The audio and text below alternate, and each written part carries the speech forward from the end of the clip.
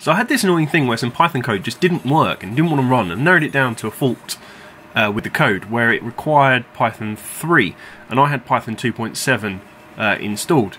It's annoying, and it's the default within Ubuntu, so I'll show you how to fix it. Hi, I'm Matt and welcome to Crazy Logic. So this is super simple, it's 3 commands and you're good to go. But first, why is Python 2 the one installed by default if Python 3 is out? Well, it all lies in pep 394, which I'll put a link in the description to below. The Python command should always invoke Python 2 to prevent hard to diagnose errors when Python 2 code is run on Python 3. Which is now ironic because I need Python 3 rather than Python 2 or I get errors.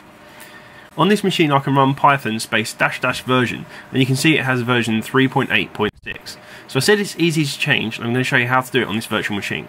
First let's check the version with python -- version. You can see it has 2.7.13 installed. So let's install Python 3. It's 3 simple commands.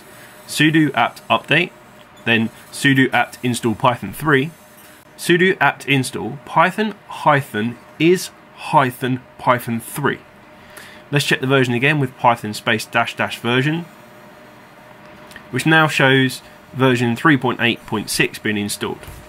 You can run Python 2 explicitly by typing Python 2 rather than just Python. Python 2 -- version shows Python's 2 version, and likewise Python 3 shows Python 3's version. It's fine to have both installed side by side. The Python command is actually just a symlink to one of these versions.